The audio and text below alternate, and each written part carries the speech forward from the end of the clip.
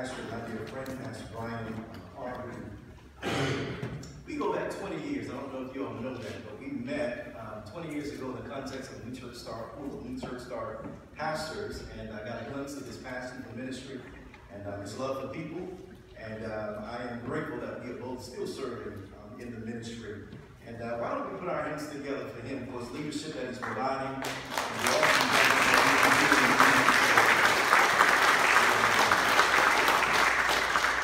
And I also want to say thank you to this outstanding and phenomenal staff who welcomed me and my sons well. My sons are up there in the balcony. I call them my two heartbeats, and they've been enjoying the Easter egg hunt. So thank you for your hospitality, your warmth, and your love. We really, really appreciate that.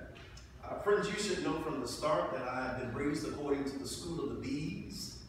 That means be bold, be brief, and be seated. Amen.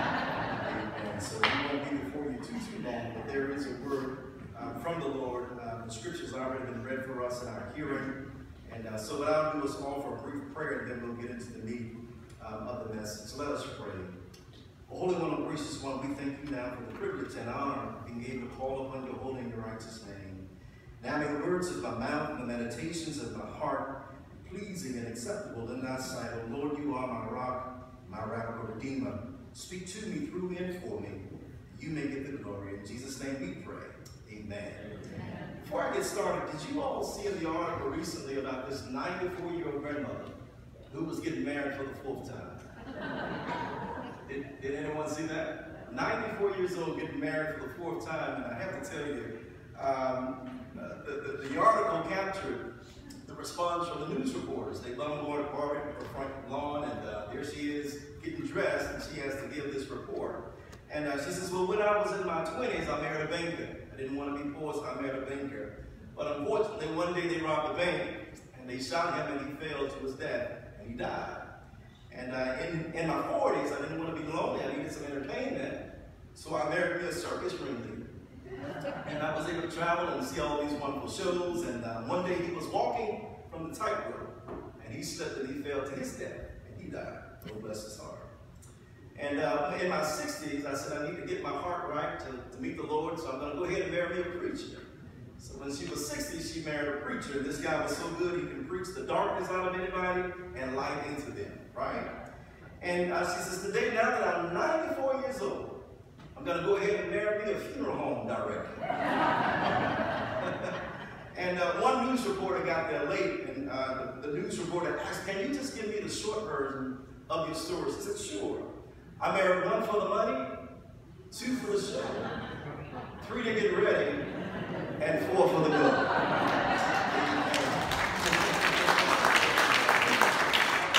It's Palm Sunday, so if you didn't get it, maybe by Easter you'll get it by then. Amen. Amen. I like to have fun in the context of worship, so as that lady had a plan, Jesus also had a plan to transition from palms to paradise. I want to begin our time together by asking a simple question. What if the fate of the free world rested upon your choosing to carry the cross? Let me ask it differently. If the future of the world depended on you carrying the cross, would you carry it? If the future of the world depended on you carrying your cross, would you carry it? I raise that question to highlight a sense of what Jesus faced while carrying the cross. The future of the world was held in balance. The future of the world was at stake. What stared him in the face was the clarion call to carry a cross that would result in him wearing a crown. But what crown? Well, I'm glad you asked. The crown of forgiveness, the crown of redemption, the crown of new life, the crown of eternal life, the crown of granting us access to the Father. As we understand, communion with the Father comes through union with the Son. Friends, as I search for language to describe the cultural, contextual, and paradoxical backdrop of what Jesus encountered as he entered Jerusalem, I found comfort in a parallel in the words coined by Charles Dickens in The Tale of Two Cities. And that though the crowd shouted, Hosanna to God in the highest, one could argue that it was the best of times.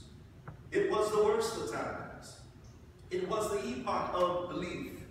It was the epoch of incredulity. It was the season of light. It was the season of darkness. It was the spring of hope. It was the winter of despair. We had everything before us. We had nothing before us. We were all going direct to heaven. We were all going direct the other way.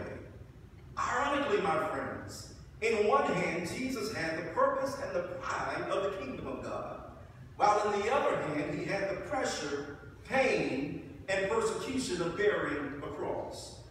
Not just any cross, but a cross that will bear the sins of the entire world.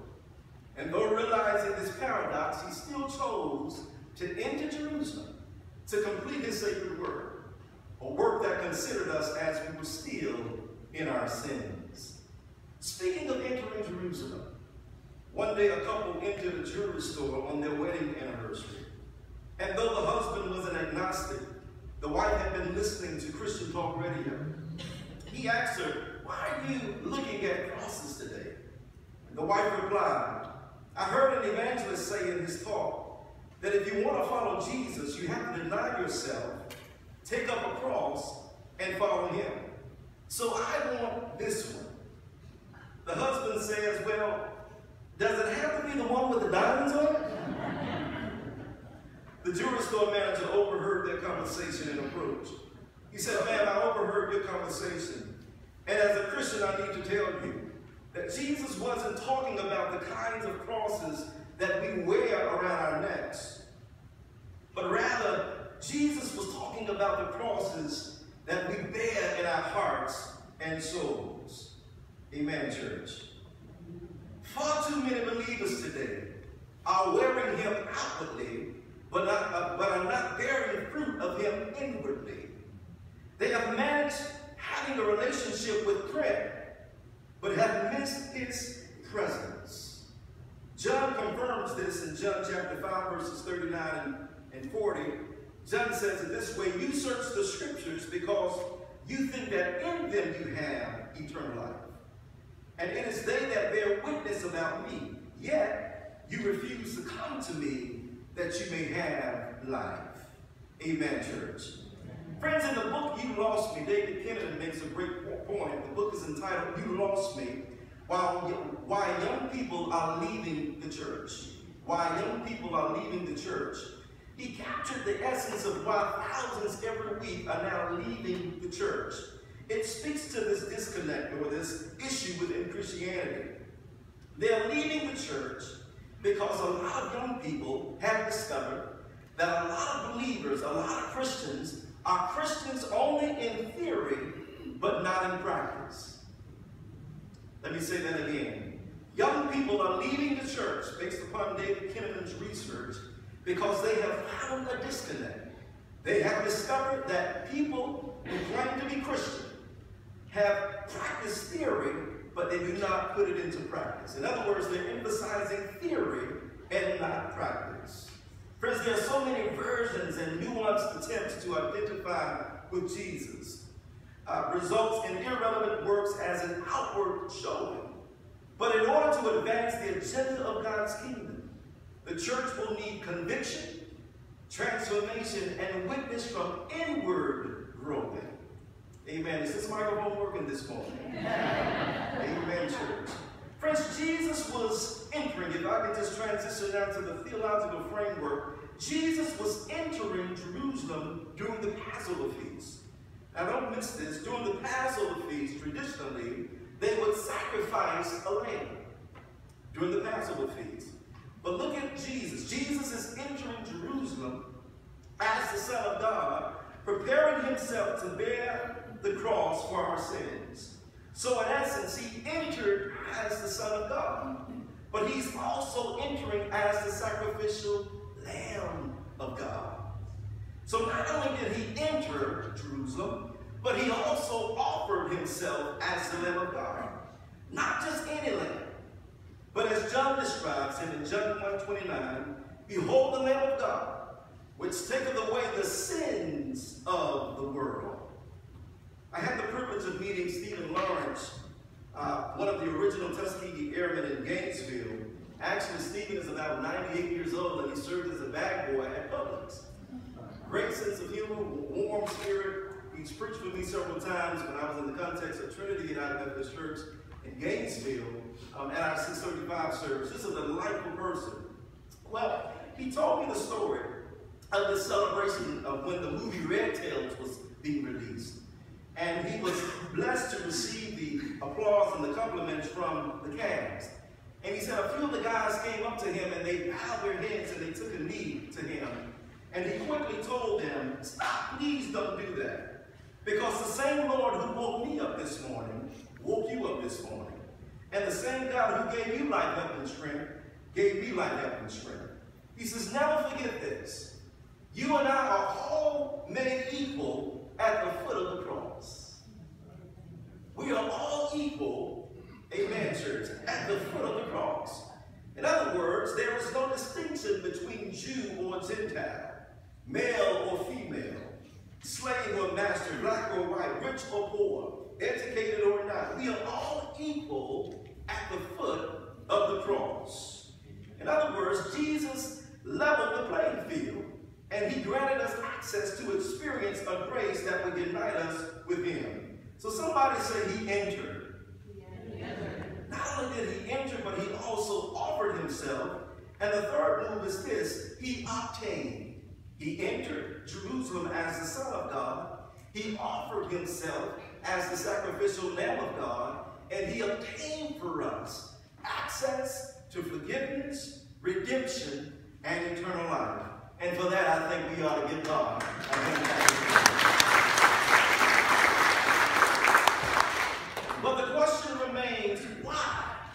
Well, I'm glad you asked. You all have a lot of great questions. Why would Jesus do this? Well, Jesus did this. Well, can I give you the David Allen contemporary version?